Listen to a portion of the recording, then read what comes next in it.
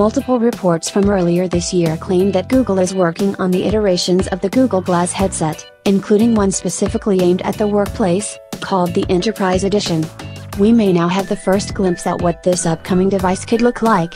An FCC document published this week shows a version of Glass that looks similar to the first-generation Google Glass, though it comes with a hinge that allows it to be folded, making the device more portable and mobile.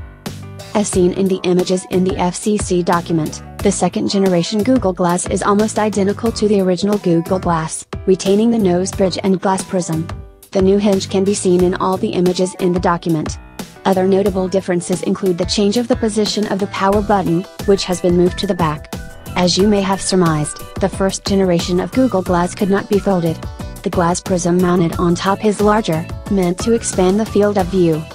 The FCC document also features a user manual, which contains some more details. The plastic cube just above your right eye allows you to interact with the device. The home screen is your starting point. By default, the display shows you the current time. Read the user manual. The camera button is located on top of the device near the display. Press the camera button to take a photo. Hold it down to record a video. The green light shows when the camera is on, it added. The manual adds there is now a camera light on the front of the device, which will turn to green when the camera is on. Great news for privacy enthusiasts. The charging port is different, too. There is a set of pogo pins with large circles on either side of the contacts. The timing of the filing adds more weight to the previously reported 2016 launch timeframe for the second-generation Google Glass.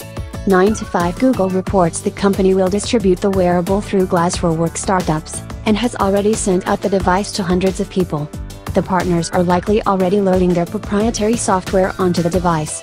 The company has had a Glass for Work certified partner program in place since June last year.